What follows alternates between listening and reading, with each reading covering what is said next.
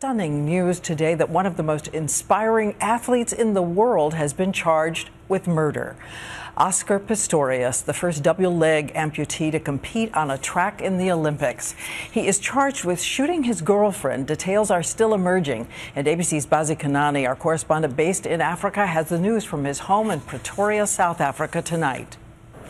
And there's the start in a land-breaking... Who would have imagined the man who did this could end up like this, accused of murder of his girlfriend, Riva Steenkamp, a well-known model in South Africa, seen here in a cell phone commercial and a fixture on the red carpet.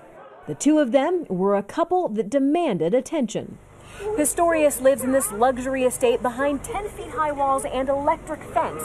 Here in South Africa, crime is rampant, and that may be one of the reasons for the rumors going around here that he may have shot his girlfriend, mistaking her for an intruder.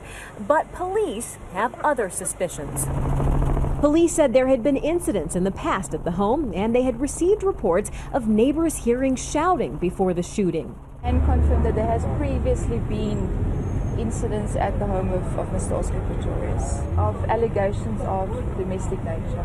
Now Pistorius begins to fly. Pistorius' story of determination was legendary. His legs amputated when he was just 11 months old, but with a pair of prosthetic blades, he was as fast as lightning.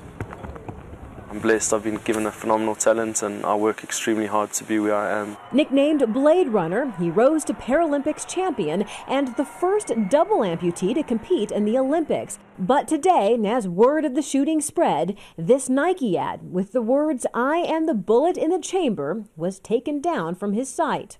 He is someone who is celebrated as a humanitarian. To be in this position, it's just shocking.